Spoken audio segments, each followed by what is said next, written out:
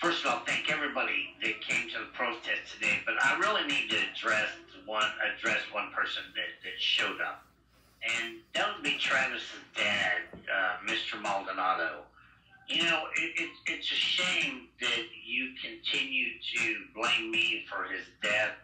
You know, I feel guilty enough because I bought him that gun for Christmas, but the man played with it, and tragic things happened, okay? And trust me, it hurt me just as much as it hurt you all.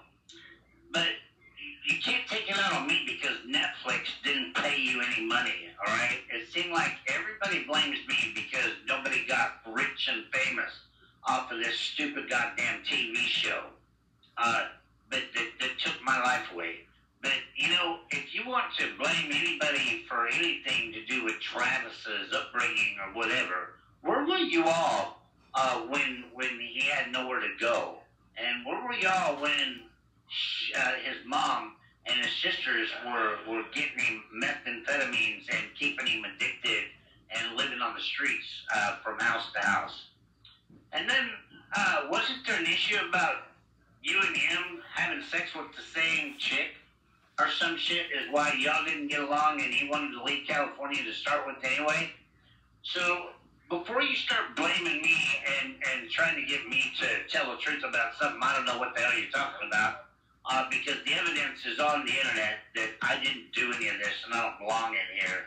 But, you know, keep blaming me because someday you're going to have to answer to your son.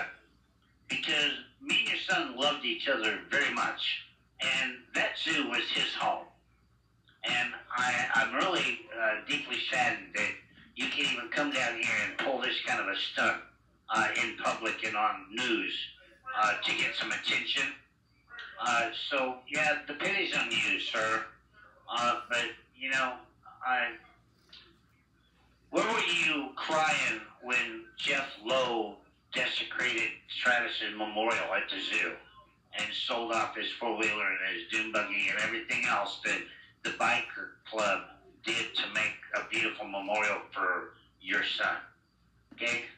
So quit blaming me and move on with your life.